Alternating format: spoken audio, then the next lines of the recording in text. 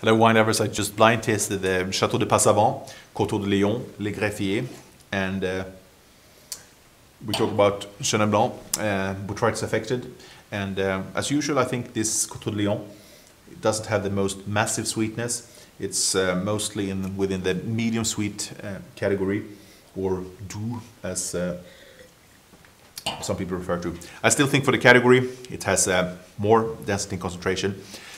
Really high quality here with fine purity, starting to open up nicely. I like this plethora of fruit, and yeah, a very complete and harmonious wine.